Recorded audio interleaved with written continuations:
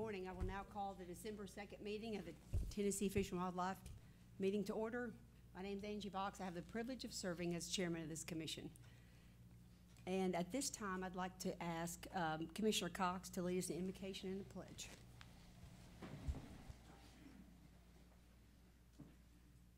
Lord, we thank you for this glorious day you've given us and the opportunity to be in a free land and make good decisions about resources.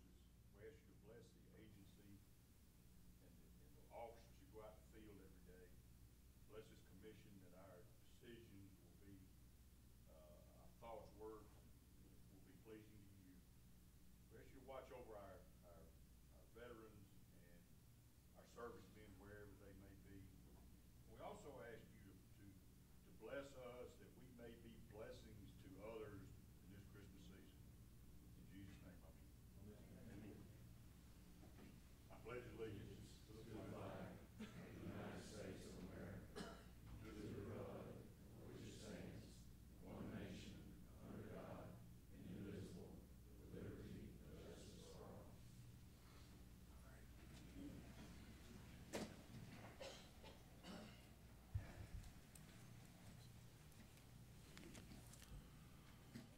Thank you, Commissioner Cox. At this time, I'd like to welcome all of our guests and visitors. December 2nd, Merry Christmas. Got lots of guests here that we're happy to have y'all. I've got Andrea White with ACA here. Dave Rizzuto, TWA. Hello, Dave. Robin Pope. Hey. Clay Young, North American Caviar. Glad to have you. Pam Morphis. Hi, Pam. Scott Fisher, ACA. And we have special guests here that are wives and significant others of the TWA employees that are receiving awards. So I'd like to recognize them as well. Kim Bean. Kim? Hi, Kim. Thanks for being here. Connie Habra. Hi, Connie. Kathy West. Hi, Kathy. Julie Reeves. Hi, Julie. And I think that's it. I'd also like to recognize Mr. Larry Ray. You here? Hello, Larry. Glad you're here. Thank you so much. I believe that's all the guests and visitors. Commissioners, you should have received a copy of the minutes from the September meeting. Do I have a motion for approval? Madam Chairman, I make a motion to approve the minutes from the last meeting. Second. Thank you, Commissioner Jones. Thank you, Commissioner Butt. All in favor of passing the minutes, say aye. Aye. All opposed? Okay, motion's carried. This time, we'd like to, do we have any announcements for the commission? Oh, we can call the roll. We're all here. Ms. Danette, will you please call the roll? Jimmy Granberry. Here. Tommy Woods. Here. Monty Ballou. Stan Budd. Here. Wally Childress. Bill Cox. Here. Chris Devaney. Here. Chip Saltzman. Here. Steve Jones. Here. Brian McLaren. Here. Kent Woods. Present. Hank Wright. Here. Angie Box. Here. Chairman, we have a quorum. Thank you, Ms. Danette. Okay, do we have any announcements from the commission? Real quick, just like to thank the Wrights and the Coxes for their hospitality the last two nights, and we really appreciate it. As always, it was great fellowship and food, and good time for everybody to get together, and we appreciate their hospitality. I agree. Thank you so much. Any other announcements? Director Maxon, do you have any announcements for today? Madam Chairman, I just want to thank Ducks Unlimited again as our great conservation partners. Thank them for being our host, and thank our Region 1 staff for taking care of us with hospitality. Thank you very much. I agree. Thank you. Okay, at this time, I'd like to call on Mr. Mark Thurman. Presentation and awards.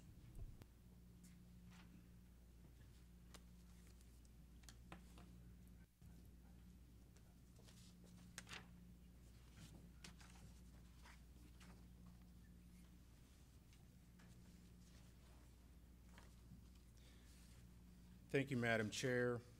It's always an honor to be able to get up here and recognize all the great work that we have going on out there.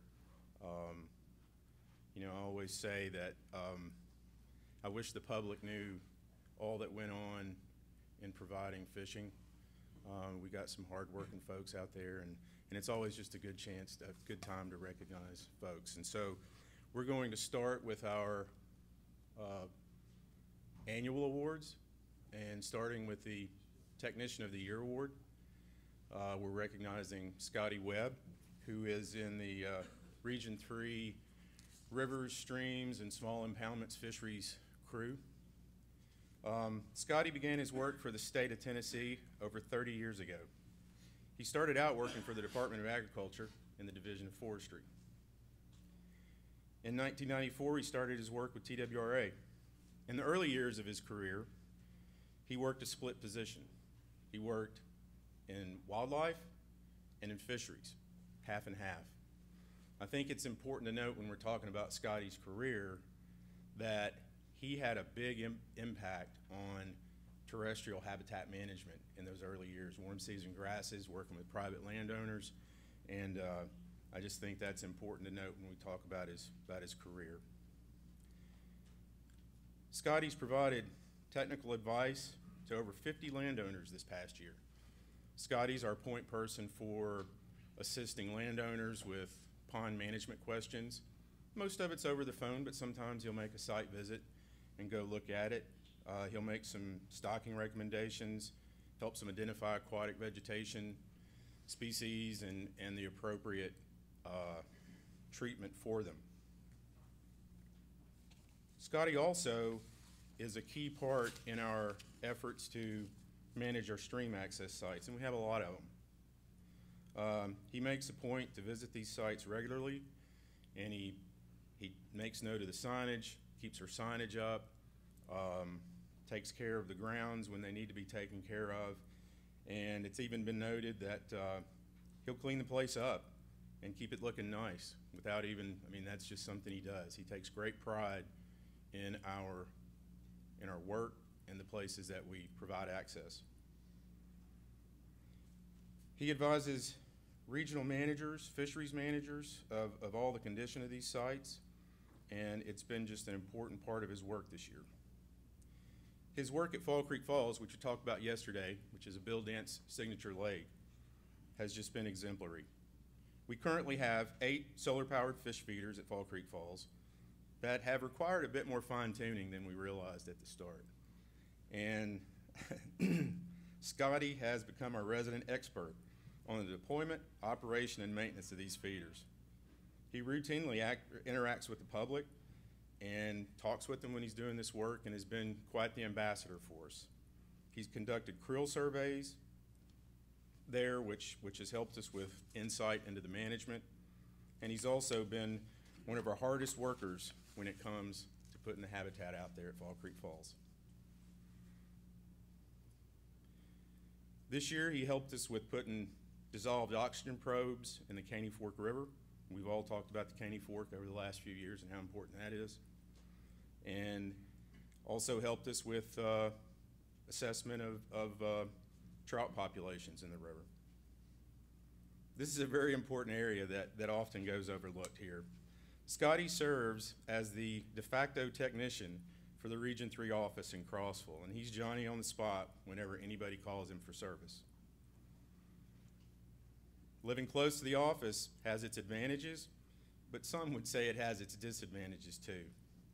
He neither complains nor seeks recognition for the extra work that's asked of him, and takes pride in being the go-to guy for unloading delivery trucks, moving equipment, running various physically demanding errands, etc.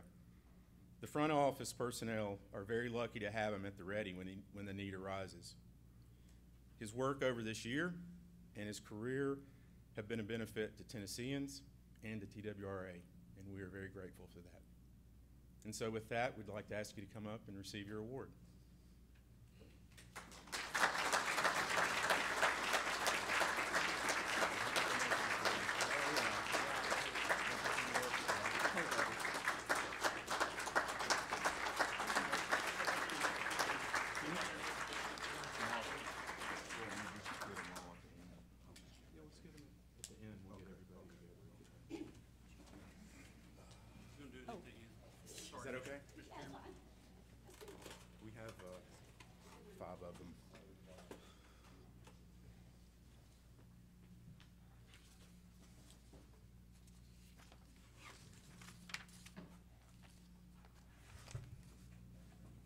Okay.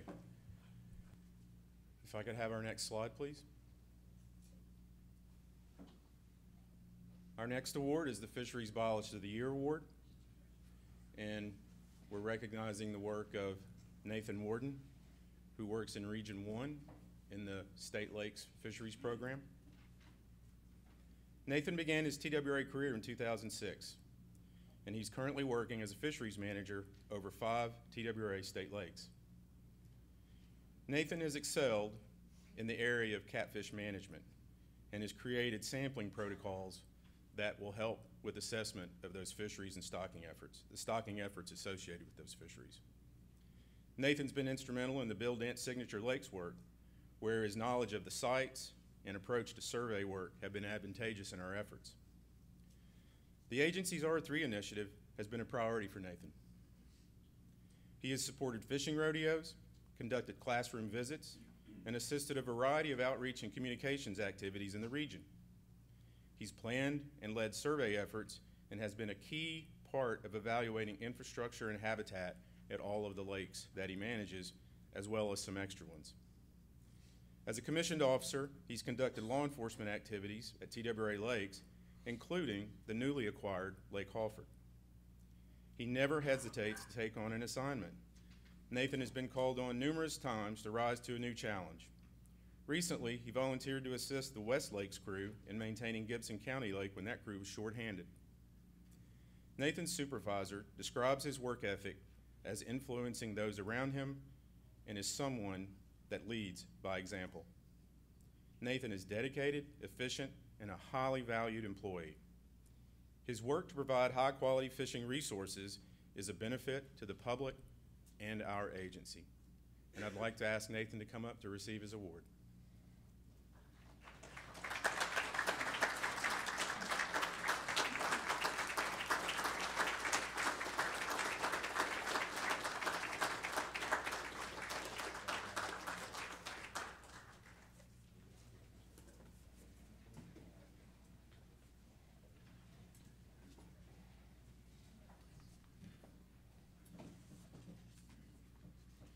So this year, we've added some different awards.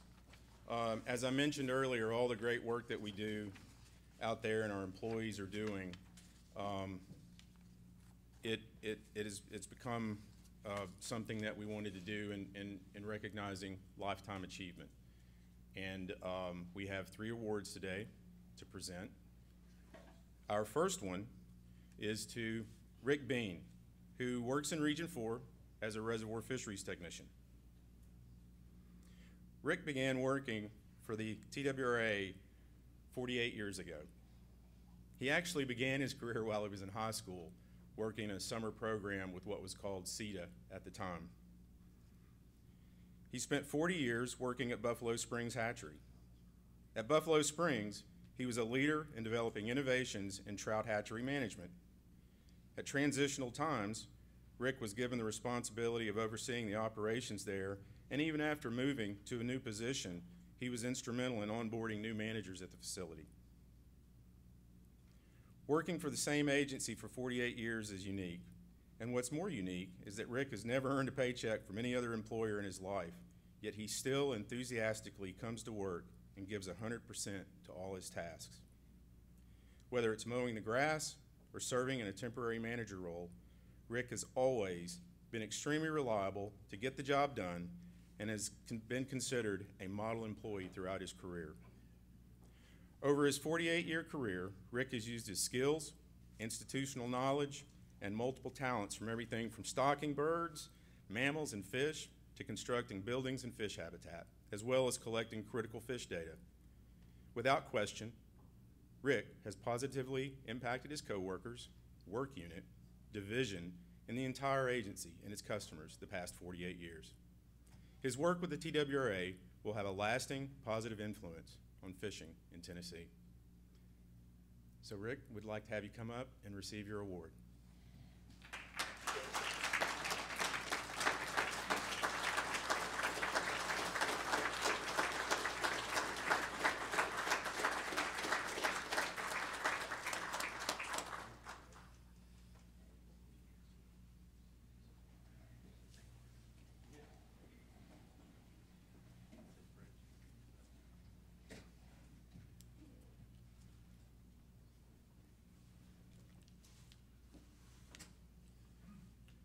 Our next Lifetime Achievement Award recognizes Tim Broadbent's work with the TWRA. Tim has worked in TWRA for 36 years. His work in managing reservoir fisheries has been foundational. He was working in reservoir fisheries in the 80s when approaches to monitoring were being developed, and that work continues to influence what we do in the field today. He has represented the TWRA in many professional settings. He has been a longtime AFS member and has always emphasized the value of participation in that organization. Under Tim's guidance, we have seen innovation in managing reservoir habitat, which we all recognize has big impacts on fish and fishermen. Tim was on the front line of the invasive carp issue. He successfully took that challenge on, allocating resources for field work and serving on working groups to address this emerging habitat, all while balancing out what we still had to accomplish as fisheries managers out there in the field. Tim has been a leader in our efforts to incorporate Lake Halford in the Region 1 Fisheries Program. It's been impressive to see that work that has taken place, and because of Tim's leadership, Lake Halford's going to be a great fishing site. Tim has been a mentor for so many of us in TWRA, including myself. His work will have lasting influence on fisheries professionals and fishing in Tennessee. So Tim, would you come up and get your award?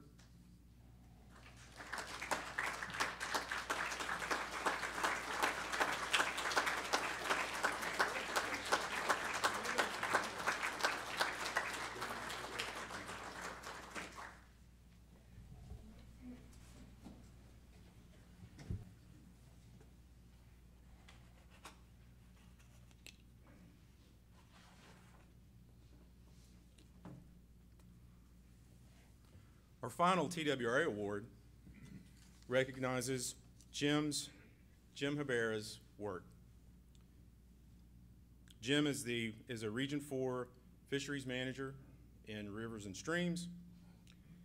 Jim has worked as a fisheries professional for over 34 years and with TWRA for the past 24. He's been a leader in TWRA and the trout fisheries management world. He has represented the agency in many professional settings. He has served on the American Fisheries Society Trout Committee for 31 years and has received that committee's Distinguished Service Award. He represents Tennessee on the Eastern Brook Trout Joint Venture, where he serves on the Executive Committee and Annual Project Review Team. He has been a leader in the efforts to restore Southern Appalachian brook trout in Tennessee. In addition to numerous management plans, Jim has been the author or co-author on 11 peer-reviewed publications. He has served as an adjunct faculty member at the University of Tennessee and served on 5 master's level graduate student committees.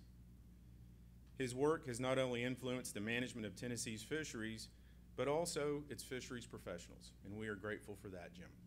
So would you please come up and get your award?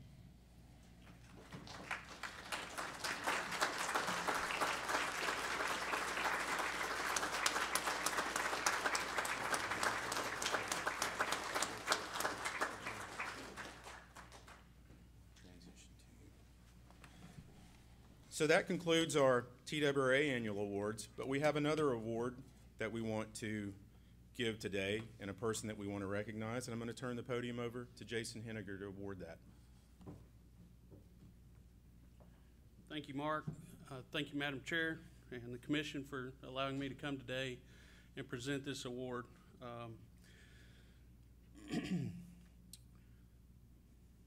It's an honor today for me to come and present Captain Jake Davis with the 2022 Reservoir Fish Habitat Partnership Friends of Reservoirs Award.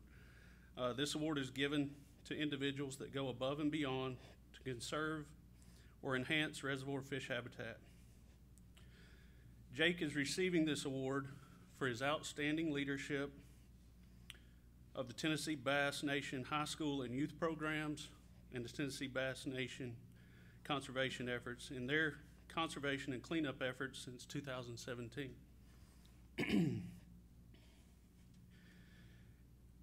During the last 5 years, Jake has led the Tennessee Bass Nation in partnership with TWRA and TVA to build and deploy approximately 75,000 fish habitat units.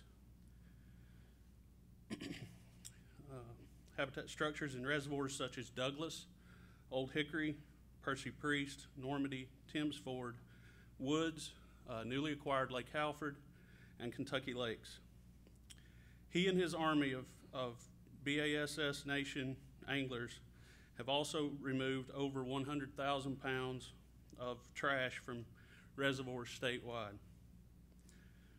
Jake has obtained approximately $50,000 in grants and private funding to support those efforts. During 2022, Jake coordinated a $250,000 renovation of boat ramp, courtesy dock, and parking areas at Marion County Park on Nickajack Lake, completely through donated materials, labor, and private funding. Most recently, he has developed an Adopt and Access program for his high school and youth clubs, where club members adopt a WMA, stream, or reservoir access, post signage of their efforts to keep that area clean, and throughout the year, as they visit those access areas, they spend their valuable time cleaning up that area each and every time they visit that area. The leadership and dedication has not only improved reservoir habitat on waters throughout Tennessee, but more importantly, has provided an example for the next generation of anglers of how to protect and enhance our fisheries resources. Gene Gilliland, the BASS National Conservation Director, emailed me yesterday afternoon, and this is what his email said. He said, "I wish I could have attended, but an 8-hour drive from Oklahoma was not in the cards. I hope that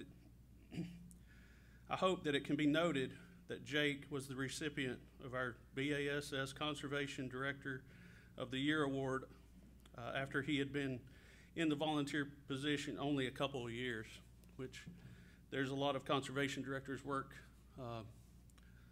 a lot longer than that, 20, 30 years to receive that award from BASS.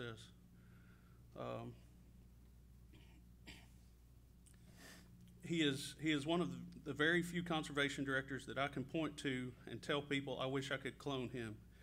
His drive, determination, organizational skills, and positive, cooperative attitude make him a standout among our 47 state conservation directors.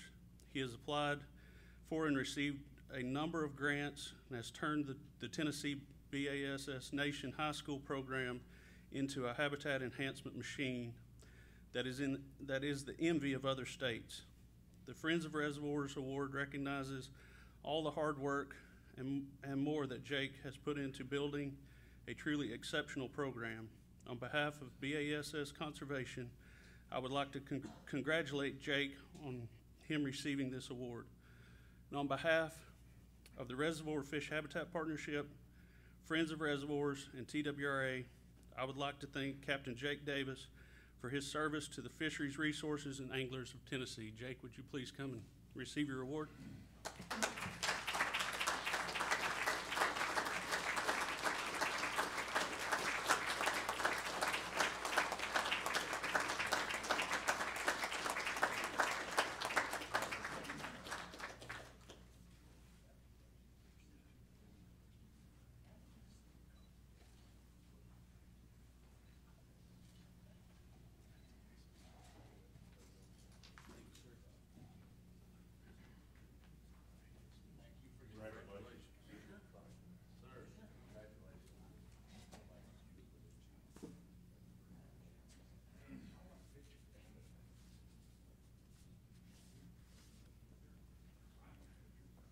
And that concludes our fisheries awards.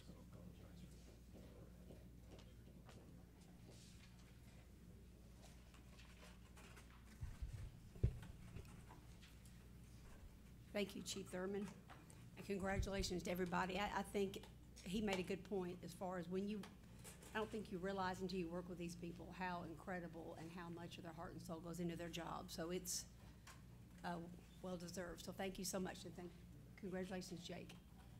It's awesome. Okay, at this point, we're going to move into our rulemaking hearings. And I'm gonna read Mark. I'm gonna read a statement continuing the rulemaking hearings. Okay. We are now moving into rulemaking hearings section of our agenda today. I'm Commissioner Chair Angie Box, and I will serve as presiding officer over the rulemaking hearing. The Tennessee Fish and Wildlife Commission will be hearing 3 proposed rule amendments and 1 proposed new rule. It's my understanding that these rules have been publicly noticed, consistent with applicable law. They have been filed with Secretary of State's office and have been available on the public notice section of the agenda's website. Agency staff have copies of the proposal and redline for anyone that would like a paper copy. The order of the proceeding will be as follows. Tennessee Wildlife Resource Agency staff will present the information relative to the proposed rule, change, or new rule. I will recognize agency staff member accordingly. Commission members will then be permitted to ask questions or provide comment on the proposed rule. Once the commission members have had the opportunity to speak, members of the public will be permitted to provide comment. All parties should identify themselves before speaking. As chair, I reserve the right to limit comments and discussion, especially in the case of repetition. With the order of proceedings established, I will now ask the agency Fisheries Chief Mark Thurman to present the amendment to Rule 1660-0105, Rules and Regulations for Fishing.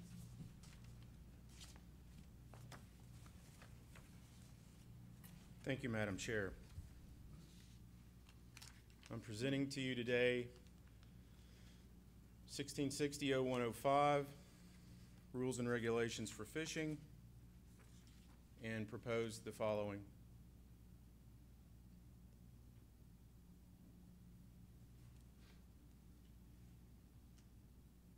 We are proposing that our proposals for the rule are revising TWA personnel who can hold commercial fishery quota permit drawings.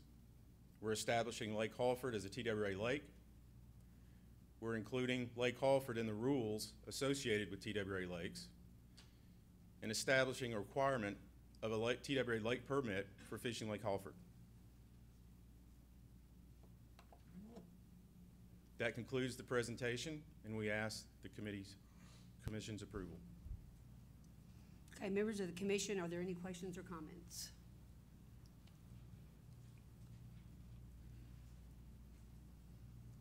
Okay. Are there any commission members from the public? Any comments or questions, concerns from the public?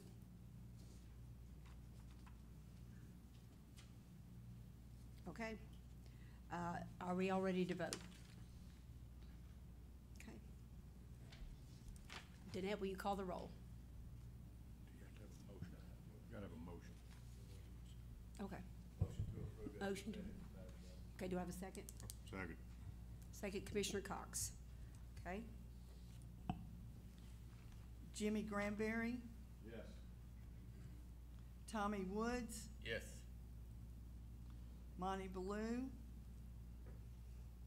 Stan Butts, Yes. Wally Childress, Yes. Bill Cox, Aye. Chris Devaney, Yes. Chip Salzman, Yes. Steve Jones, Yes. Brian McLaren, Yes. Kent Woods, Yes. Hank Wright, Yes. Angie Box. Yes. 11 ayes, 1 absent. Thank you, Danette. Okay, Rule 1660-0105 passes. Okay, Chief Thurman, would you please present an amendment to the Rule 1660-0130, Commercial Fishing and Wholesale Fish Dealers? Yes, Madam Chair. We are proposing the following amendments to Rule 1660-0130, Rules and Regulations for Commercial Fishing and Wholesale Fish Dealers. Our first amendment establishes the regional road fish permit, a Mississippi River region, a West and Middle Tennessee region, and an East Tennessee region. The areas covered under those are listed.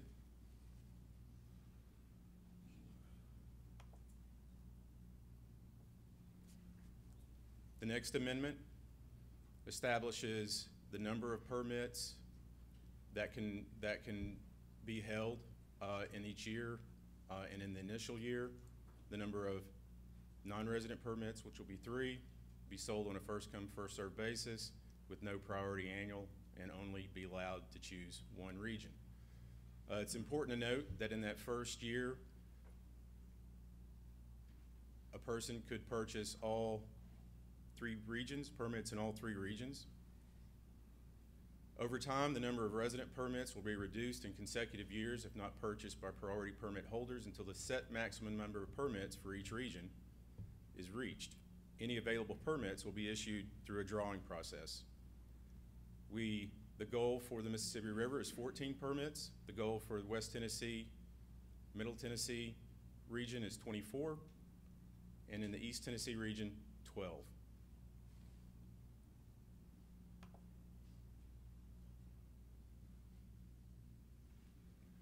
Our next amendment to Rule 1660.0130 deals with commercial turtle harvest.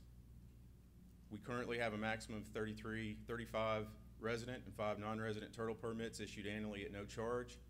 They're issued on a first-come, first-served basis. Currently, we have about 15 permits annually. Our proposal is to set that number of 35 as a maximum issued annually. Previous permit holders will have priority to purchase the 35 permits annually. There's a mistake in that slide. It says row permits, but it's turtle permits. Any leftover permits are issued by drawing each year.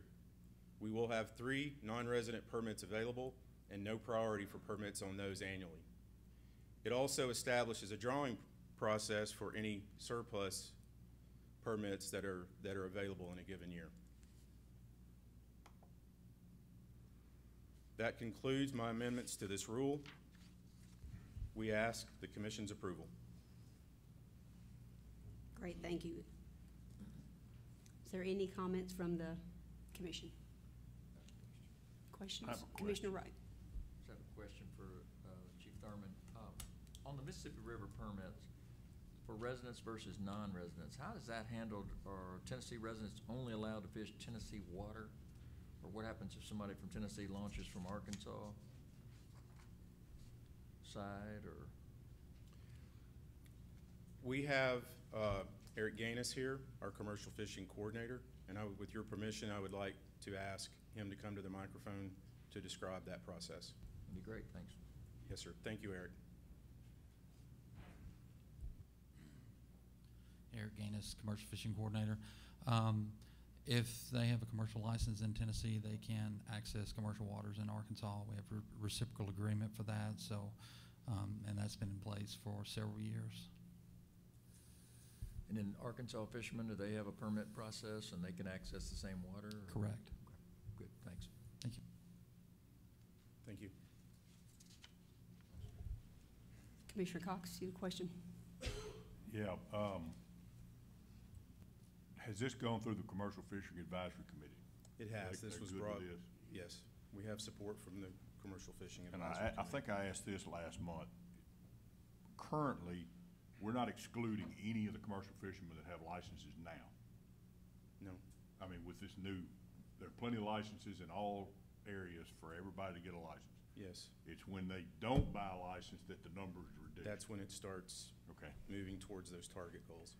So on the Mississippi River, to follow up with Commissioner Wright, we're limiting the number of Tennesseans to 14, but Arkansas could have 50 on the same water. How does that square? Not that they have that many, but they're not limited. So a Tennessee fisherman could buy an Arkansas permit and put in over there and keep fishing, right? Why not, Eric? You shaking your head, why not? I would like to ask Eric if he could come, if you guys, if it's okay with you all, to have him come back to the mic. Yeah, Eric, will you come to the microphone? Thank you.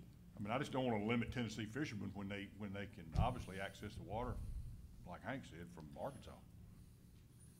Currently, the state of Arkansas does have commercial fishing on for paddlefish. That's what this is about on the Mississippi River, but they have fishing south of basically Memphis. They don't have any commercial fishermen in that area that commercial harvest. So we have limited numbers in Tennessee, so we don't perceive there being an issue at this time.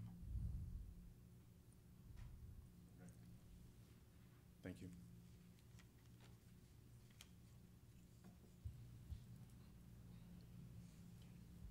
Any other commissioner comments or questions? Graberry, So- Commissioner Graberry? So to Commissioner Cox's point, if it became a problem, we could change the rule down the road if they were to have 30 or 40 people fishing. And that's where I think he was trying to address, that they overtake our numbers. Well, just like we're amending rules today, if we see problems in the future, we would address them. So my point is, you'll be tracking that, is what I'm saying. Yes. Okay. I'm sure the commercial fishing would bring it to our attention, but I just didn't want to exclude anybody to be unfair to our fishermen over Arkansas fishermen. And I'd like to add just to that, you know, Eric's work with the commercial fishing industry and the advisory committee has put us and the people fishing in a good relationship, and we'll continue that relationship and adapt in the future.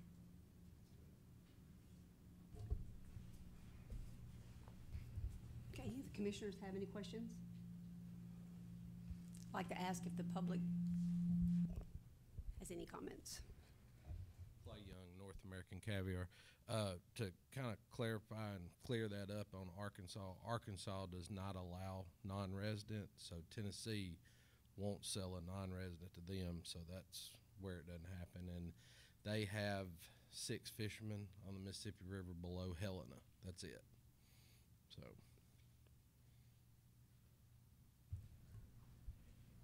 Thank you. Any other commercial? Oh, yeah. How about Missouri? Missouri, he fishes for me. I have 1 non-resident there, and no Kentucky or anything. So we usually don't have over, I think the permits are about 11 every year that's the resident fishermen on the Mississippi River. So it's given us a few more spaces there. Okay. Any other comments from the commission? Anybody else from the public like to speak or have a question?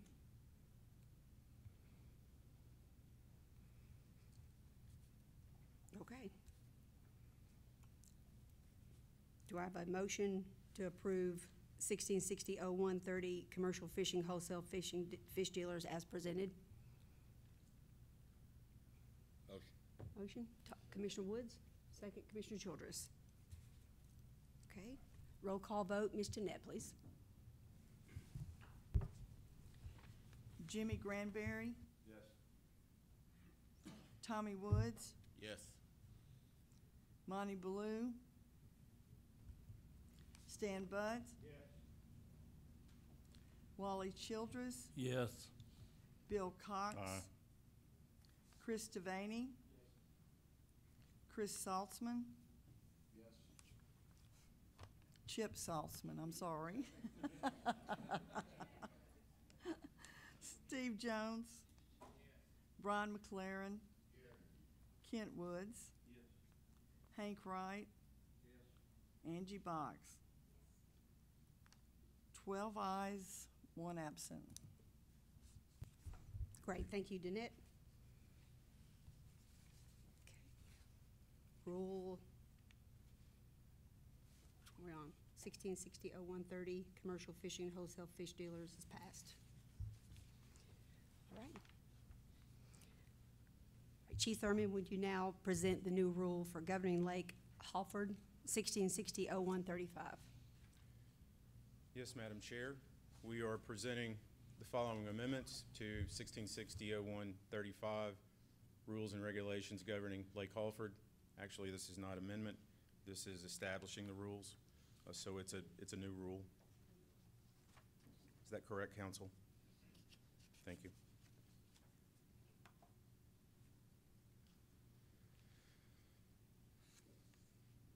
This rule covers the rules and regulations governing Lake Halford.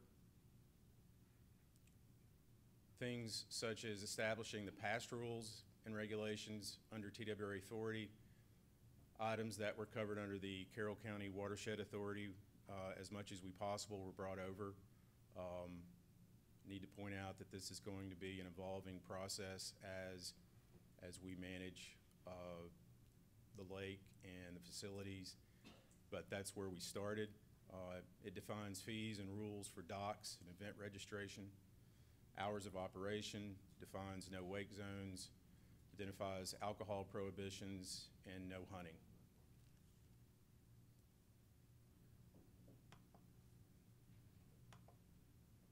Could I have the next slide, please?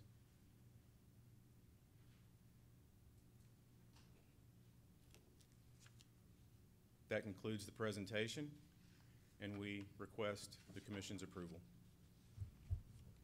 Thank you, Chief. Do we have any discussion or questions from the commission? Commissioner Granberry. I just think it's really important to note that this agency and this commission is creating better resources for the resource as Tennessee continues to grow. This, along with later on in the meeting, we'll talk about Catoosa, but as we expend lots of dollars in conjunction with the governor's office in making these improvements for the citizens of Tennessee, I just think it's a really good thing, and I'm happy to be part of it. Thank you, Commissioner Granberry. And members of the public who'd like to speak or have questions? Okay. Do I have a motion of approval governing Lake Halford Rule 1660-0135?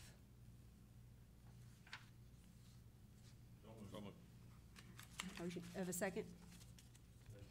Second, Commissioner Woods. Ms. Dannette, roll call vote, please. Yes. Lonnie Ballou. Stan Buds. Yes. Wally Childress. Yes. Bill Cox. Chris Devaney. Here. Chip Saltzman. Yes. Steve Jones. Yes. Brian McLaren. Yes.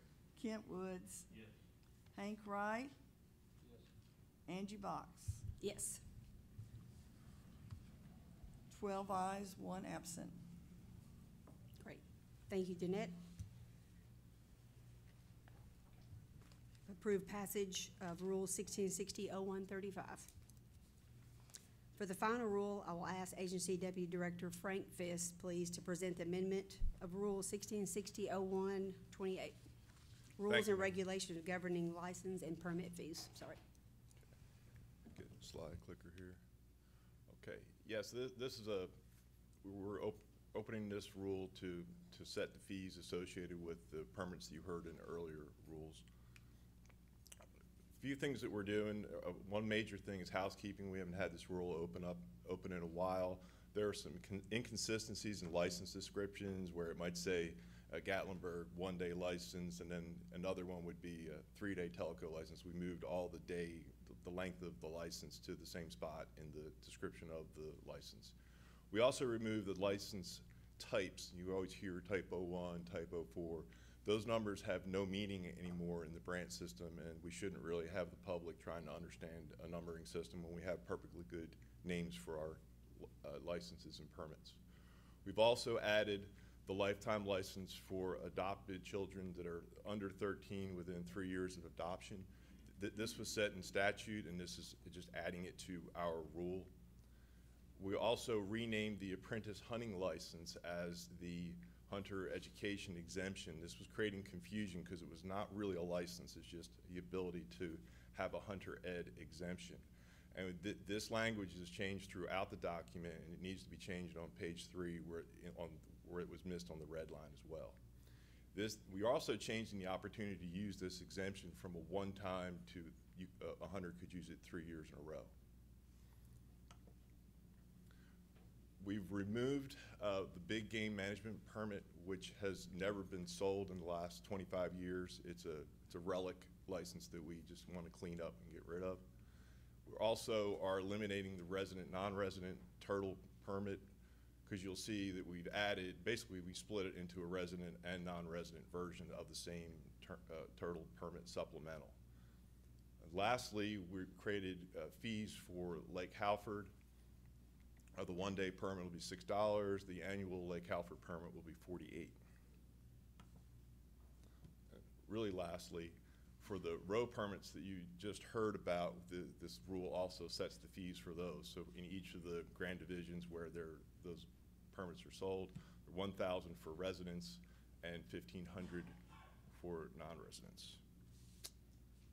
Unless there are any questions, I request commission approval as presented. Thank you, Frank. Are there any comments or questions from commission? Commissioner Wright. Deputy Director Fiss, so we have a Lake Halford permit. Is that different than the TWRA lake permit we talked about earlier? It is. It's a standalone for Lake Halford. So you couldn't buy it and run over to another lake in the same day and use it. The other thing to consider is that at our agency lakes, those are fishing permits, and Lake Halford, that permit's required for all users. So we felt we needed to separate that out. Got it. Thank you. Commissioner Granberry. So Frank, is a lifetime license holder exempt at Lake Halford, or does he still have to buy a permit? A TWRA issued lifetime license would cover you at Lake Halford. Thank you. Thank you. Commissioner Saltzman. So that would cover you including the Lake Halford permit, or just the TWRA permit? It would cover the Lake Halford use permit, yes. That $6 permit, you would not, if you had a sportsman's license, you would not have to buy the Lake Halford permit. Lifetime? And lifetime as well. Lifetime and sportsman, either one. Right. Okay. So do all of our lakes have one-day permits? Nearly all of them. Are they all $6? They're $6. All six, so it's a regular rate across the board. All right, thanks.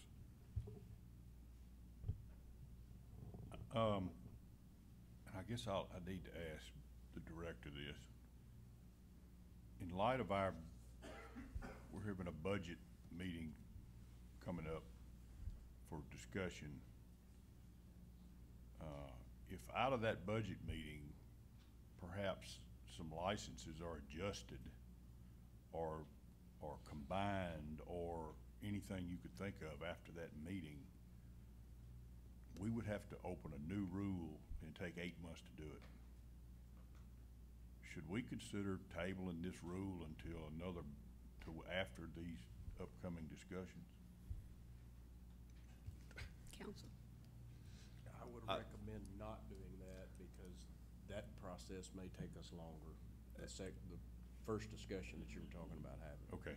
And my understanding is that because this, and council can correct me if I'm wrong, but because this is a similar fee that we charge at other places, we can start charging it immediately upon the rule becoming effective. If we increase it, we'll have to wait till the July 1, and we won't be able to start our season at Lake Halford with a permit.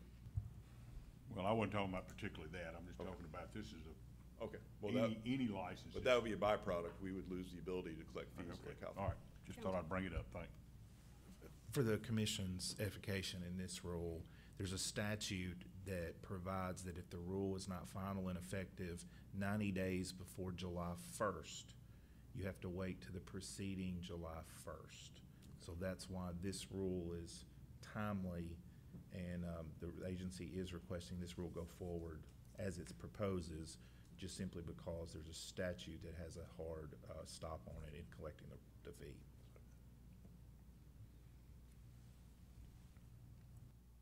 Frank, while we're on this topic, just for clarification, with a lifetime sportsman, or lifetime license, not called lifetime license, is there any permit required for fishing, or is everything exempt if you have a lifetime license? For example, the trout permit in Gatlinburg, is that a Gatlinburg City permit that sort of trumps the lifetime license? No, the Gatlinburg permit will be covered by your lifetime license. So there's really nothing that the lifetime doesn't cover? Boat registration. Well, I understand, Well, I'm federal just duck thinking, stamp, you know, yeah, things. I'm not seeing that, no. The there's nothing reason else I that ask covers is it. when I promote the lifetime license to folks, I say, only thing you'll ever have to buy is a federal duck stamp.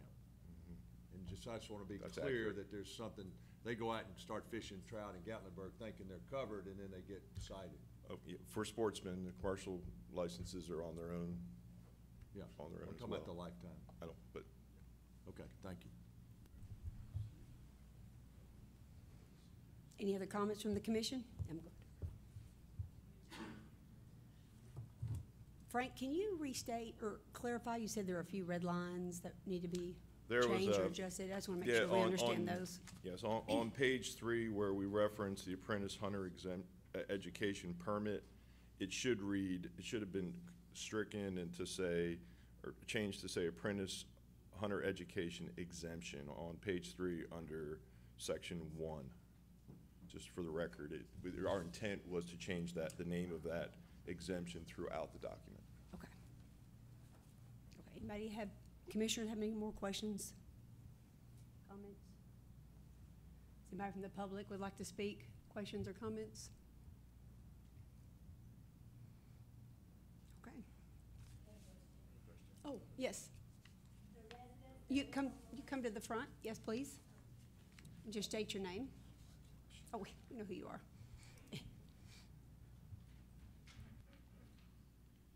Lisa Holmes, our regional business manager, Region 1. Do the lake, people who live on the lake have to buy the permit? Like Yeah. Halford? Yes. So everybody has to buy it? Okay, thank you. Thank you, Lisa. Okay, any further discussion? Okay. Do I have a motion of approval 1660-0128? Thank you, Commissioner Grammy. Do I have a second? Second. Second, Commissioner Woods. Okay, Ms. Danette, can you call the roll, please? Jimmy Granberry, Yes. Tommy Woods, Yes. Monty Baloo, Stan Butt, Yes. Wally Childress, Yes. Bill Cox, Aye. Chris Devaney, Yes. Chip Saltzman, Yes. Steve Jones, Yes. Brian McLaren, Yes. Kent Woods, Yes. Hank Wright, Yes. Angie Box. Yes. 12 ayes, 1 absent. Thank you, Danette. Okay. Passage of Rule 1660-0128. Thank you. Okay. Thank you. Frank Fiss, appreciate it.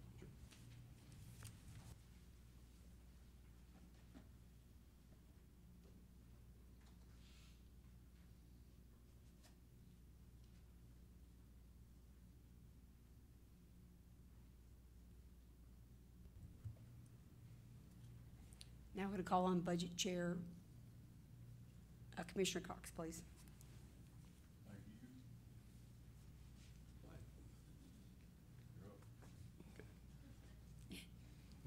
You're up. Stay there. It's my slide up here. Here we go. So yesterday I presented requests for budget expansions and a redistribution. Yesterday's discussions, points are here. I believe the commission's amendment would have brought that down to just these items being approved by the budget committee. Is that correct, Chairman? That's correct. Okay. Madam Chairman, the Budget Committee met yesterday and recommended approval of the Ed Carter unit, $120,000 Catoosa Ridge acquisition for $7 million. I so move. Second. Second, Commissioner Butt. All right, so a motion and a second approval of Ed Carter unit and the Catoosa Ridge acquisition. Do I have any discussion? Any discussion from the public? Okay. All in favor, say aye. All opposed? Okay. Motion carried for approval. You could. Madam Chairman, the Budget Committee met yesterday and recommends to allow the agency to redistribute Herb Parsons' budgeted funds to other bill and signature related to going to start projects. I so move. Second. Okay, I have a motion and a second for approval. Any discussion from the commission? Commissioner Wright. Commissioner Cox, explain that. What are, All right, there's $2.5 million budgeted for Herb Parsons' work. All of that work, I'm sorry, there's $2.5 million budgeted for Herb Parsons' upgrades and work base and concessionary building, et cetera, and all of that work cannot begin this fiscal year, and the agency's asking to redistribute $1.1 million of that money to go on and start projects that are readily available at other bill dance signature lakes, retaining $900,000 more than the expected cost of what they can get done this year. So if they come up with other things out there that can get done. So instead of coming back and asking for a budget expansion for these other projects, they're just redistributing what we've already budgeted for Herb Parsons. got it. And so all the work planned will happen, it's just delayed. That's correct. And that's the plan. The prices came back when Chief McClellan got prices were pretty high, like 4 times higher than we thought. So that there's been a delay, hoping those costs will come down, and they want to redistribute this money so they can go and start projects that are ready to go with some of the other lakes. Perfect, thank you. And just for clarification, there was $500,000 that was going to be spent for Herb Parsons for this year. Is that correct? I think that's right. The team identified about $500,000 worth of projects they could get done this year, and that money is certainly there. So that leaves, with that 900 million forward, transfer $1.1 million, redistribute $1.1 million, that's 2.5. So, the recommendation is to allow them to move that money. That's my motion. Second. Commissioner Granberry. So, Commissioner Cox, if the 900 that's remaining, if there's something identified relative to the Bill Dance Lakes for this fiscal year 23, we have those 900. The 900's still there. Right now, it's for Herb Parsons. If they see they could use it. For something else. But if, I guess if they needed it at Pin Oak or somewhere, they could come back to us and say, we need to get some more of that money, we're gonna move it around too. We don't have to do a budget expansion. So we don't have to do a budget. Right, okay, thank you. Thank you, Commissioner Granberry. Any other comments or questions? Comments from the public? Okay. All in favor of passing budget expansion, Herb Parsons Lake Project, 1.1 million, state by saying aye. All opposed? Okay, motion carried. Thank you, Chairman. Thank you, Frank. Chairman Cox, do you want to identify the other projects there that we're moving? Catoosa? Yeah, the other projects that Montgomery? the Budget Committee did not recommend for more discussion, the Montgomery County Range and the Doe Mountain Range for about $1.4 million or $1.5 million each. So we can, the R3 committee can meet, discuss, and recommend or not recommend some of the concerns about some of these ranges. So it hadn't gone through the R3 committee, so the consensus was that we let it work through the process before we approved it in the budget. Okay. Those will be discussed in January? I don't know, that Commissioner McLaren's committee, so I don't know when. So, I mean, Okay. the commission could vote to approve those today, but the Budget Committee did not vote Okay. to approve those. Okay, thank you. Any other comments from the commission? Yeah, would Commissioner McLaren like to comment from the R3 committee, please?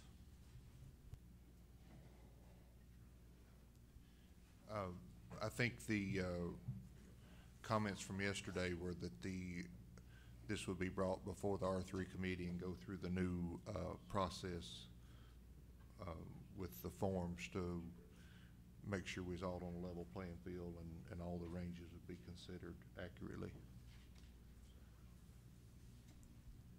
So does everyone understand that they request a form from the agency and that goes through the committee? Is that my understanding how that works? Or is it online? Director, would you like to explain that better? Yes, sir, Mr. Chairman. So, Commissioner Butt, we're in the process of completing a form and a proposal, and what that will be submitted by anybody that wants to submit a proposal for a range. That will come into the agency. The agency will rank that, and then we will move it forward to the R3 committee, and then that will require a vote from the R3 committee if they want to move it forward, and then it would go back to the budget committee for approval. So as my understanding, the form is available, but now you said it's still in development, so. It's not fully complete. Deputy. Yeah, I'd like to comment on that, Chairman, but the form is in a near final condition where we were able to share it with anyone that requested it, but we'd like to, most importantly, we need to establish the line of communications and process to make everyone understand that process and identify whose roles and responsibilities it is to shepherd that through the agency. And that process is not entirely set up right now.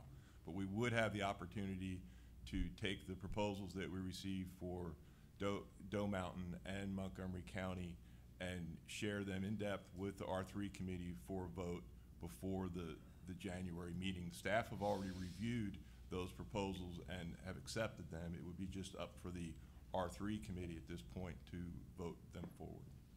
Thank you. That was my understanding. I just wanted to make that clear so everybody would understand the process of what we're going through. Thank you. Thank you for clarifying that, Commissioner Budd. Okay. At this time, I'd like to call on, let's take a break. Let's come back at 10:15, please.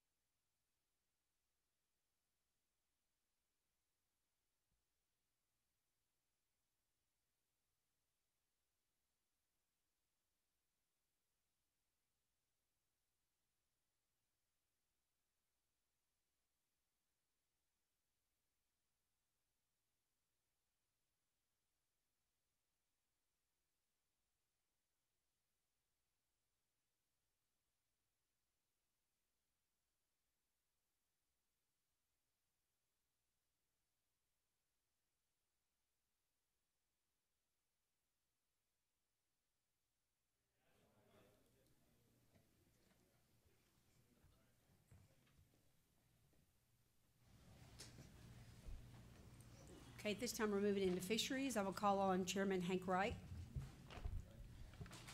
Thank you, Madam Chairman. The Fisheries Committee met and would like to refer to the full commission for consideration the three proclamations as presented without amendments. Those are 22-10, 22-11, and 22-12.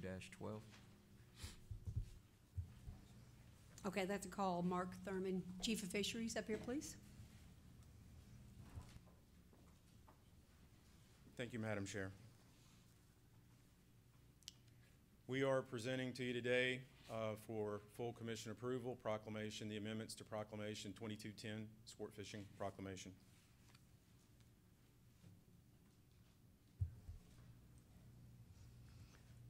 Okay, can we restate exactly yesterday? Oh, go So ahead. you would like for me to walk through the presentation? Okay. Yes, just briefly. I can do that. Under Section 1, General Seasons, Statewide Creel Possession and Link Limits, non-game fish species, this was a housekeeping item, removing pallet and lake sturgeon from the Sport Fish Proclamation. They are covered under other rule. The next set of proposals dealt with Big Bill Dance signature lakes. I would like to take this opportunity to point out that we found an error in our presentation yesterday for Lake Halford. We have in there a 5 fish under largemouth bass, a 5 fish per day, 18-inch maximum size limit. In the proclamation, it is 10 fish per day. So the proclamation is correct and is what we want for management. More, allowing people to harvest fish underneath that 18-inch size limit. So the presentation was incorrect, but the proclamation is. We had regulations proposed for Herb Parsons, Browns Creek, which are all TWA state lakes. We had a set of T-Deck Lakes, State Park Lakes, Travis McNatt, Pin Oak, Woodhaven, Acorn, Fall Creek Falls, and then an additional state park lake that's not in the program, Poplar Tree Lake.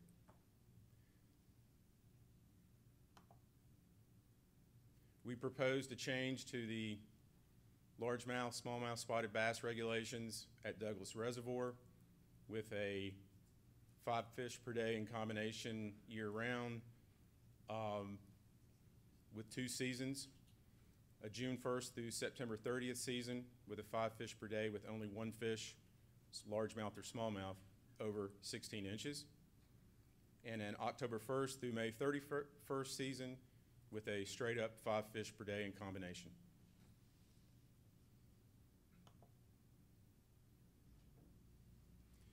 Yesterday, we proposed changes to our sport fish trot line regulations. We also illustrated currently how trot lines are defined and the existing regulations around trot line fishing. The proposed changes were to require that trot lines are checked every 24 hours and that they could not extend more than 3/4 across any stream, river, chute, or embayment. We also had housekeeping items associated with reservoir definitions. And our example yesterday was for Kentucky Lake, which is defined as Kentucky Lake includes the Tennessee River from the Tennessee-Kentucky state line upstream to Pickwick Dam. And we had an item in there that better described where the boundary between reservoir and tributary streams occurs and are defining that as the reservoir full pool elevation. That concludes the proposed amendments to that proclamation. If there are any questions, I'd be happy to answer them. Any questions from the commission?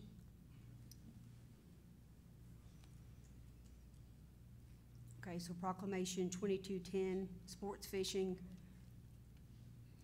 from committee chair Hank Wright, passes presented. Do I have a motion for approval?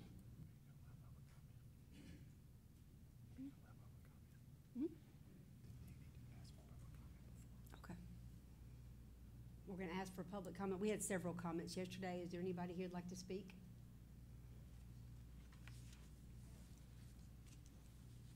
Okay.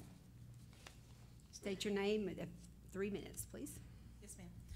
Andrea White with ACA Southeast. I just have a point of inquiry, a couple of questions, because I really do appreciate the conversation we had yesterday. It was robust, and I appreciate y'all for that. But we had a lot of talk about whether there was going to be a 30-day work group on the trot line consensus, and I didn't really hear what the decision was. And so I really just was asking a point of inquiry on that. And then as a second part to that, what would the implication of that be on the printing of the fishing regulations for the year?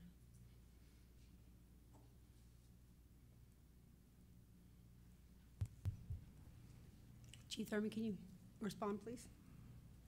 Well, I think we need to define what that process looks like. We'll certainly have discussions about how that process relates to the timing of the printing of the fishing regulations. I can't describe that today, but I can assure you that we'll look at those two things and look at how they line up, and we can communicate with you and let you know what that looks like. I would just reiterate for the record that, and to get it in the record, that we are very willing, able, and interested in being part of that conversation. We really, truly want to be solution-oriented and to build solutions based on our shared values about sportsman safety across multiple sports. And I appreciate y'all being open to that, and we are here, and we want to help. So please, please do not exclude us from those conversations. We really do want to be solution-oriented. Thank you. Thank you. Any other comments or questions from the public?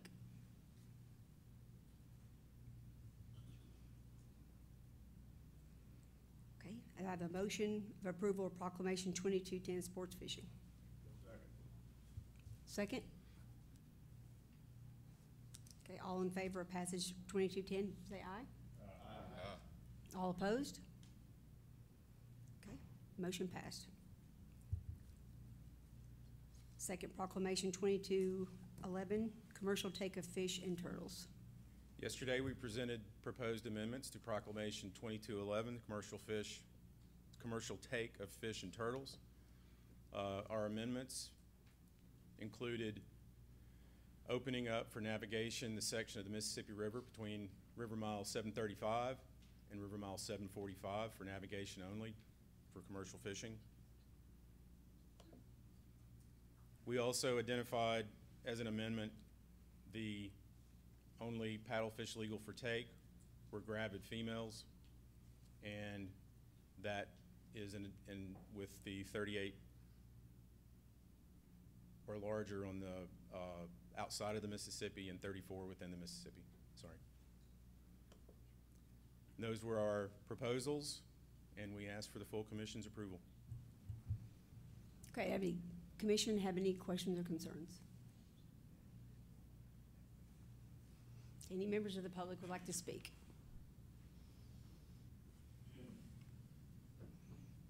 Okay. All in favor of passage recommending 2210, 2211, commercial take of fish and turtles? Aye? Oh, we had a motion. Okay. Motion to approve as presented, Madam Chairman. Thank you, Commissioner Jeremy. Do I have a second? Second. Second, Commissioner Woods. All in favor, state by saying aye. Aye. Any opposed? Motion carries. All right, Chief Thurman, Proclamation 2212. Thank you, Madam Chair. Proclamation 2212 proclaims Lake Halford as a state fishing area. This is a process by which we categorize a property under our management, and that is all that this proclamation does, is proclaim it as a state fishing area. That concludes the presentation, and we ask for the Commission's full approval. Okay, do I have a motion for approval of Proclamation 2212? So moved. Commissioner Cox, do I have a second? Second. Second, Commissioner Jones. All in favor, state by saying aye. Aye. Aye. Any opposed? Motion carried. Okay, thank you so much. Thank you.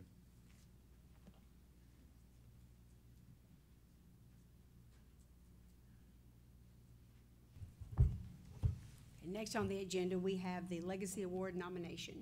And I'm going to read how this was created from Commissioner Tony Sanders. I'm going to read a little bit about it, and then we can take any nominations from the commission. At an earlier meeting of the Tennessee Fish and Wildlife Commission, Tony Sanders proposed the Legacy Award. The proposed award is to recognize someone of an organization that demonstrates a level of commitment to any of the aspects that TWA and TFWC oversees.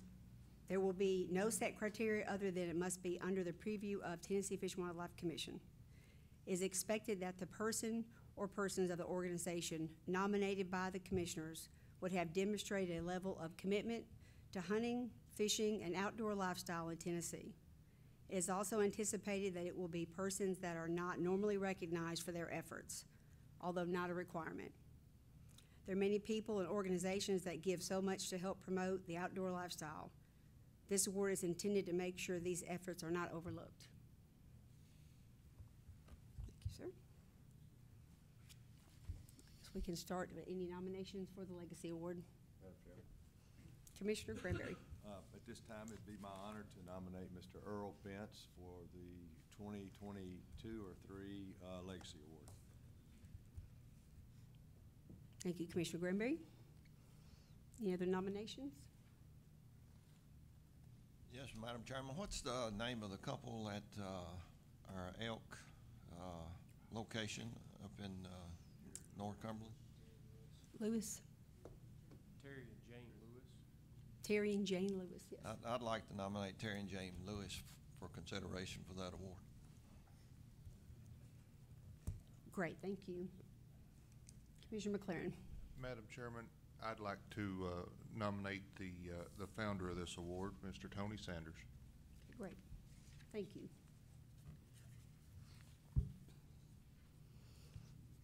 Any other commissioner nominations? I'd like to nominate Mr. Anthony Landreth.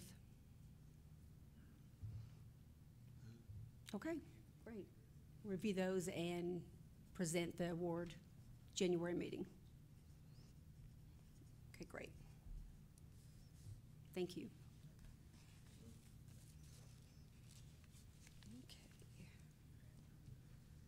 We also have the new officer nominating committee today. And this is the nomination committee for our new officers moving in, secretary, vice chair, and chairman. And I'm appointing Commissioner Bill Cox, Commissioner Steve Jones, and Commissioner Hank Wright.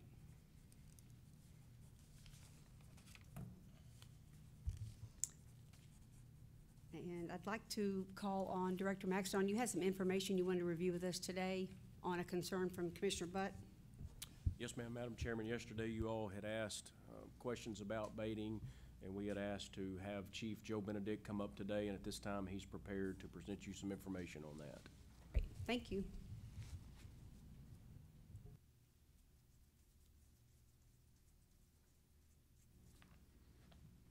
Good afternoon, commissioners and members of the public. I want to start by thanking the staff that helped me pull this together, especially Communication Director Emily Butt. She helped me with the format of this presentation today.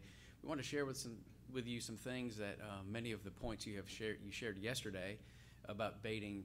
Primarily, this will be centered around deer.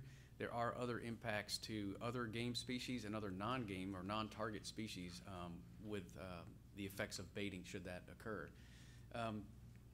Real quickly, there's about 4 points we wanted to share. Talk about disease issues. As was mentioned yesterday, as you are fully aware, we have chronic wasting disease here. There are other significant diseases that impact wildlife that are exacerbated or highlighted with baiting. Talk about the harvest impacts. Talk about some public perceptions that maybe we don't often think about that could result from a change in allowance of baiting. And then talk about the existing regulations that you all and we as an agency have put on the books and some programs that we've developed that baiting would kind of relate to. And again, just a note that this is primarily focused today on deer. There are significant other impacts that we could share at a later date. So we know that that baiting alters the movement of deer, right? That's the reason that folks want to do that, put bait out to change deer movements. Obviously, this congregates the animals in a smaller space. we have talked at length for the last number of years about the spread of disease with chronic wasting disease. There's also brucellosis, bovine tuberculosis. Some other states, Midwest states, spend a lot of money dealing with these kind of diseases in deer and also in cattle. We've also talked about aflatoxins or fungus or mold in feed that's out there. This can grow quickly. We heard a little bit about that, I think, during our season setting process. And actually on page 27 of the hunting guide, we have a little note to folks about aflatoxins and when they think about feeding turkeys or other critters. And finally, just a reminder that bait not only affects the target species, but non-target species, which also include non-game species. So songbirds and other animals could come to the bait pile. Again, we're concentrating animals on an unnatural situation. It also brings out mesopredators, raccoons, skunks, foxes, those things. They're coming because there are food sources there for them that are there to eat the bait, so they're there to eat the critters. So again, there's second and third order impacts here to the congregation of animals around bait piles. Turning to the harvest impacts, the reason folks want to put bait out there is, their expectation would be to increase the harvest of animals and also, in some cases, increase the trophy quality of those animals. There's some recent literature on this. There's a long history of research going into this. There's a few pieces I want to share with you today. Again, we've got documented studies that show that baiting alters the distribution of deer, also their habitats, or their habits rather. One study in Georgia just from 2021, the home range of deer did not change, and that's kind of the big area where within a year they'll move in and around a certain area. But the space use within that range shrunk when you put bait out in there. We also know that deer move less during the day when there's bait out there. That's from a study from the 90s. They move more at night. And then also a study that was also done in 21, younger bucks were found to use bait more than older bucks. Again, if you go back to what the expectations of the hunters would be for doing this, that's really the opposite of what the effect could be. There's also a neat study in Michigan and Wisconsin that, they talked to hunters who hunted in places where bait was allowed and was not allowed in Michigan and Wisconsin, and these are hunters reporting their success. And they said they had better success in non-baited areas. And I believe some of those states have had baiting for a while. So again, that's not a scientific study. Those are hunters being surveyed, asking what they thought about bait. Again, thinking about the reason why people would want to bait. Commissioners, you all remember in 2015, you reduced the buck bag limit from 3 to 2. We shared this very slide with you at the season setting meetings this past year. If you look at, there's two lines there, a black one and a purple one. The yearlings and the fawns, the percent of harvest of those younger deer are going down. They've gone down since 2015. And the 2.5, 3.5, and older bucks, the percent of the harvest of those older animals is going up. So the action that you all took in 2015 is actually having a positive increase. We can actually see that in the harvest where people are selectively shooting older bucks. And again, this is without bait. So things are moving in the right direction for deer hunters in Tennessee, thanks to your action in 2015. I've got no slide movement here, Scott. There you go. Thank you. Also, we wanted to just share some misalignment with an allowance for baiting with existing regulations that we have and also programs that we have. As was mentioned yesterday, TCA 70, Chapter 70 prohibits baiting in Tennessee. It's a long-standing law rather. Commission, you also passed a rule in the last couple of months ago. This rule was passed by the commission, but it's still under review in the AG's office. But this change not just affects baiting, but feeding. So you all prohibited feeding of wildlife west of the Tennessee River to address chronic wasting disease. So a big portion of the state not only has a baiting prohibition, but a feeding prohibition, again, to address this very important disease issue that we're facing. Throughout the time we've had chronic wasting disease, we've done a lot of public education. We've done a lot of informational meetings. Dr. Dan Grove is here, a wildlife veterinarian, works with Extension. They've had, I don't know how many meetings, probably 50 or more meetings, maybe even way more than that, since we've had CWD. We're talking about trying not to feed animals, not to congregate animals as a disease, issue specifically around chronic wasting disease. So there's a lot of input and information that we've been putting out there for years about not concentrating animals and why we wouldn't want to do that. You also are very familiar with nuisance bears and the issues that they have. There's garbage issues. They would be attracted to bait. Feral hog issues. We're trying to reduce the number of feral hogs.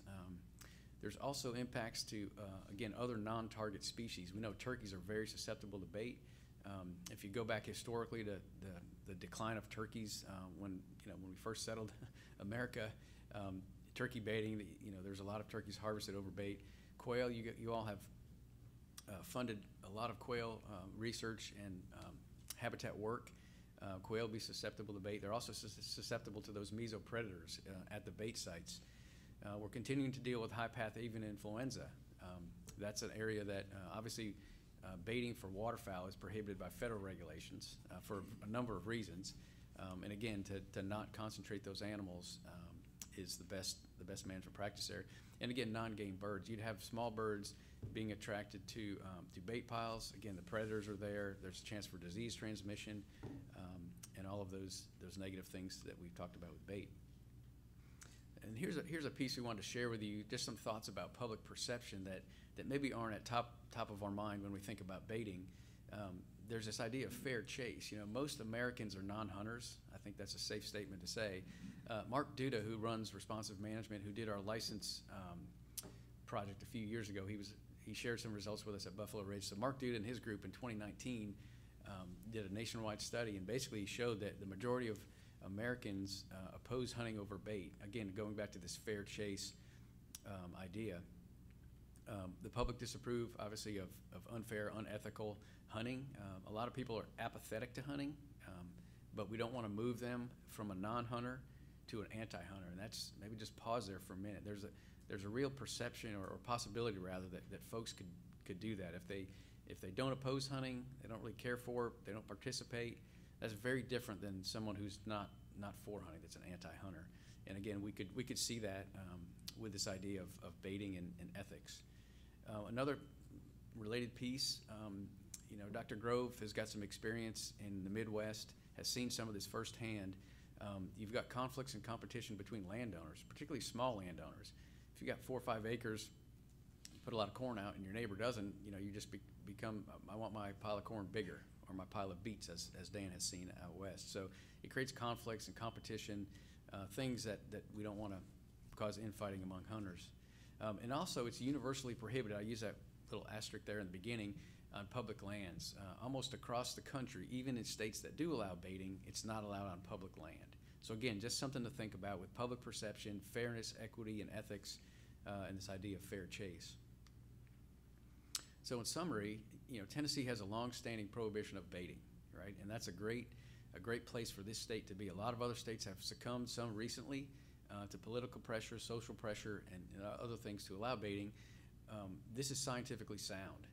I shared just a few pieces of science here.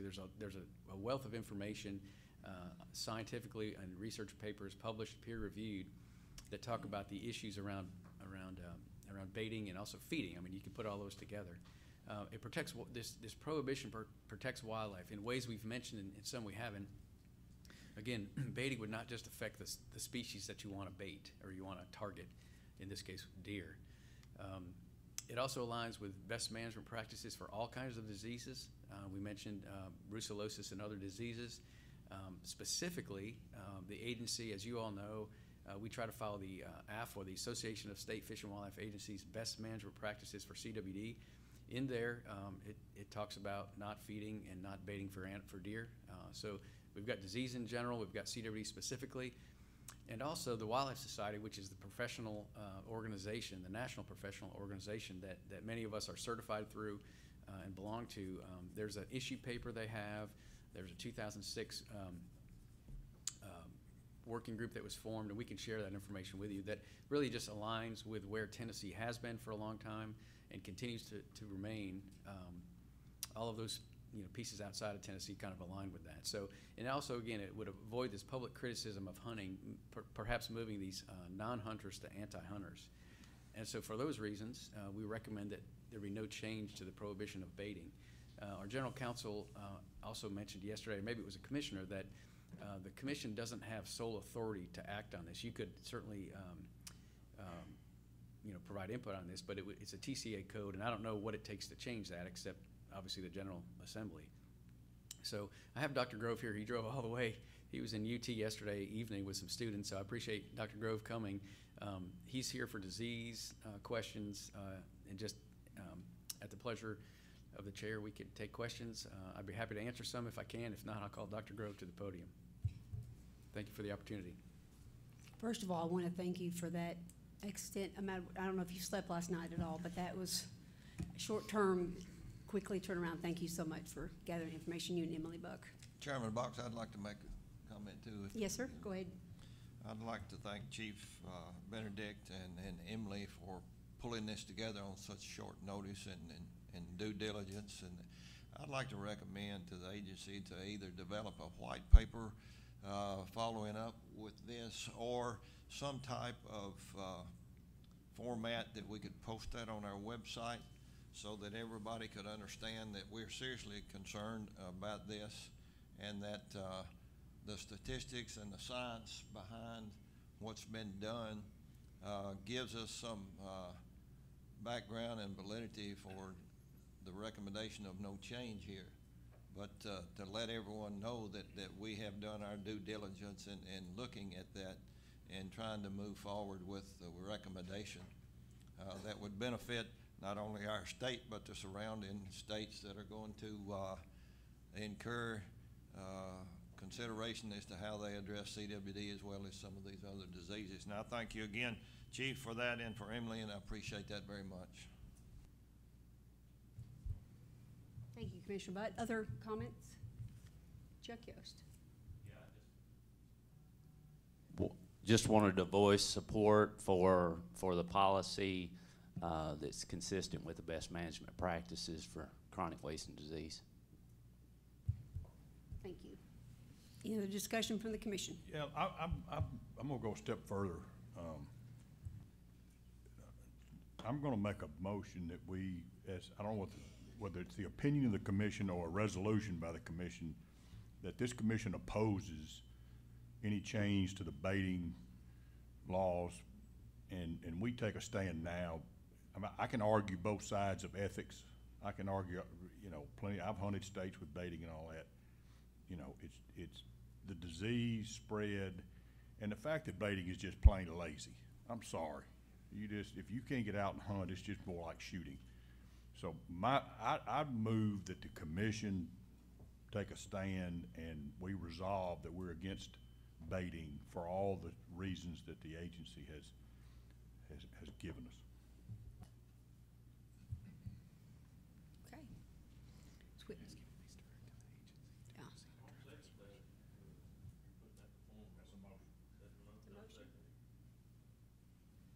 You have a second from Commissioner Woods.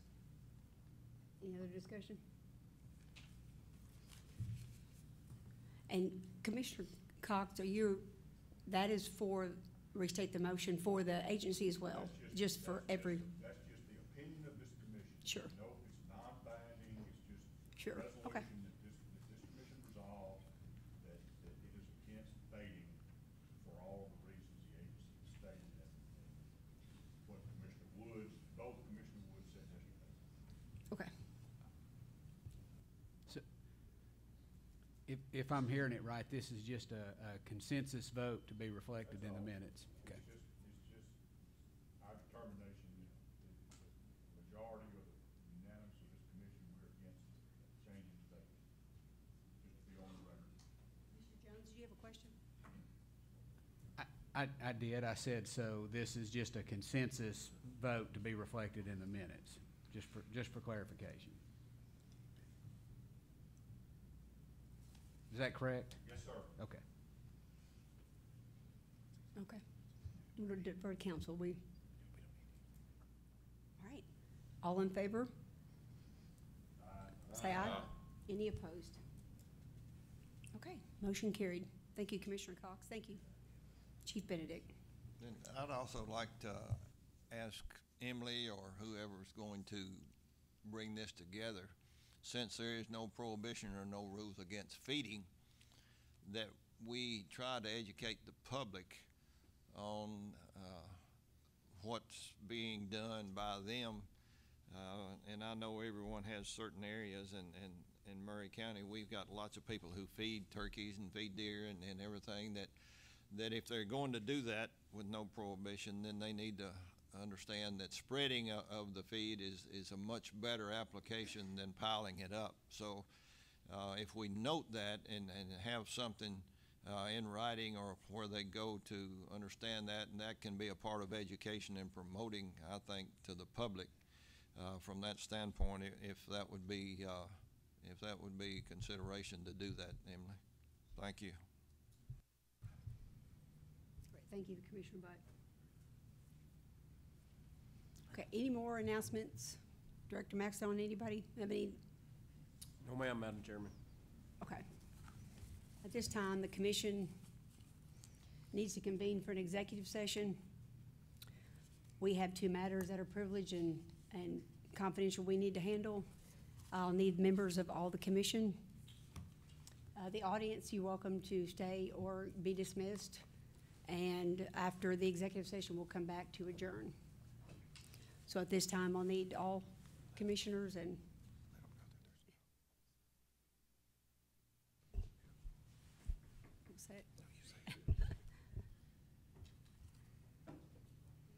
no substitute? Okay, no substitute information. So we will convene. I'll need, the members I need to come with us is Mike Bell, General Tory Grimes, Emily Buck, Frank Fiss, Brandon Ware, and Randy Tarpey.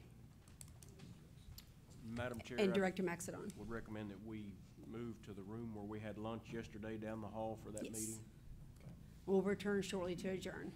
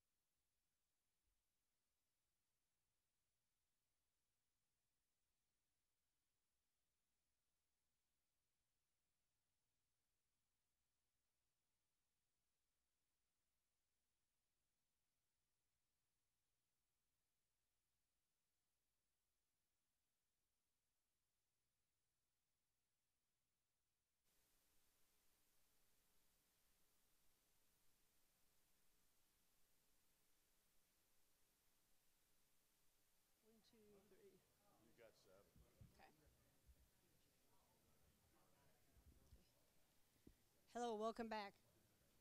Do we have a motion to adjourn? Madam Chair, I'd like to make a motion to adjourn the meeting. Thank you, Commissioner Granberry. Second from Mr. Chip Saltzman. All in favor? Any opposed? Okay, motion carried. We're adjourned. Thank you.